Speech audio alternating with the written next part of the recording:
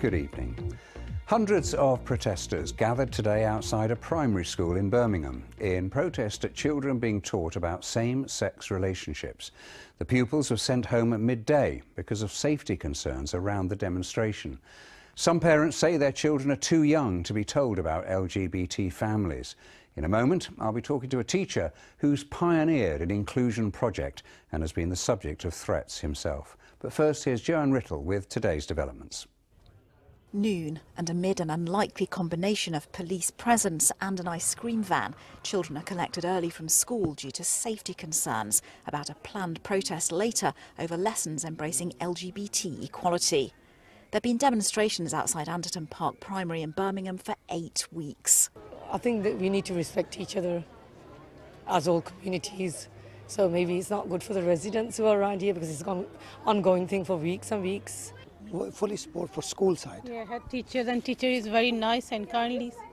If you do not listen, we will protest and protest and protest. Mid-afternoon and the protest is in full swing. Our children, our children, our children, let kids, listen to, listen to our children. Protesters insist they have nothing against the LGBT community, saying their children are just too young. A 4-year-old doesn't know the difference whether you've got 2 mummies, 2 daddies. For them, family is who you live with. So why do we need to start educating people, children of that age, that there is a difference? We need to sit down with the school, with the community and work out what the parents feel is acceptable, what the school feels acceptable, and try to find a mutual ground. We've got mum and dad with lots of children here, mum and mum making pancakes. The head teacher says children are shown picture stories with different types of families, including those with 2 mums or 2 dads. If we are even contemplating that some schools should not say some people have 2 mummies, what we are doing is a postcode lottery for equality. And she's angry about closing early. It's awful because, you know, we love kids coming to school every day, all day, every day. Every afternoon is important. But at the same time, we have to recognise the safety and the well-being, really, the mental well-being of our children and our staff who have endured a pretty unpleasant end to the day for 8 weeks. Tomorrow, a gay Muslim woman will join others at the start of Birmingham's Pride Festival. She spoke out against the school protest. My message to the protesters outside the school is think what you're doing and think of the catastrophic effects you're going to have on the mental health of young people in our community.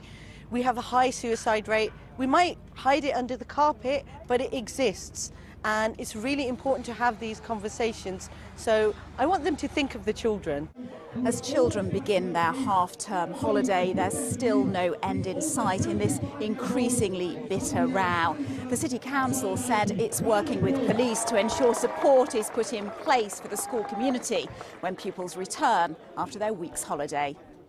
The demonstration ended peacefully. Meanwhile, the head teacher says she's received many messages of support. Investigations into previous criminal offences, including threats to Sarah Hewitt-Clarkson, continue. Joanne Riddle, BBC Midlands Today.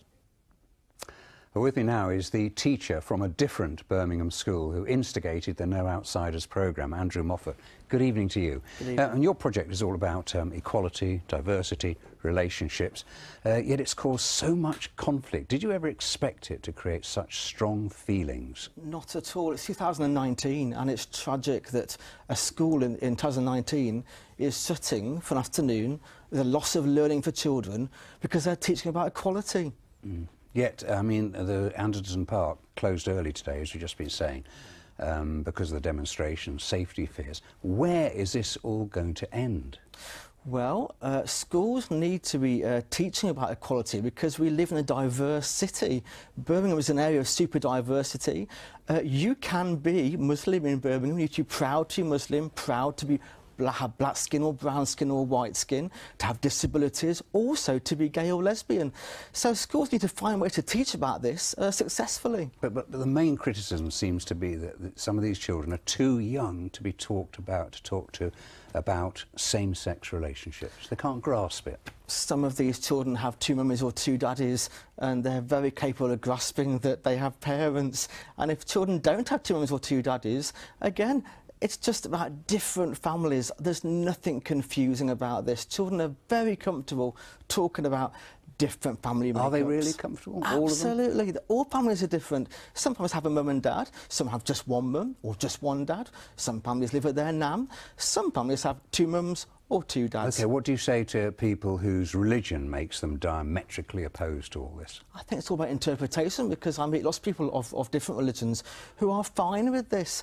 But in the end, it's about coexisting, and we may disagree on some parts of equality, but we can still coexist, we can still live alongside each other, we can have debate and dialogue, we can talk about things, but the bottom line in the end is that we're preparing children for life in modern Britain. And you're sticking to your guns. You've had threats, haven't you?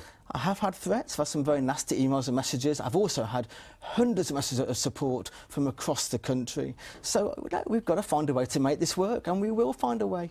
And tomorrow, of course, you are leading the Pride Parade in Birmingham. Absolutely. What does that mean to you? Oh, it's absolutely wonderful. I'm leading it with my Muslim friends, Kakan and Saima. What, with them up front? Arm in arm, absolutely leading arm in arm with my Muslim friends. And it's so important, isn't it, at this time that we are showing that's what Birmingham is like. Pictures here from last year, you know. That's what Birmingham is like. It's not the protest outside schools. That's not Birmingham. This is Birmingham. Tomorrow in the city centre, they're talking about 80,000 people turning out to support Pride. That's Birmingham, supporting diversity and difference and community cohesion. OK, Andrew Moffat, thank you very much for coming to talk to us. Thank you. Thank you.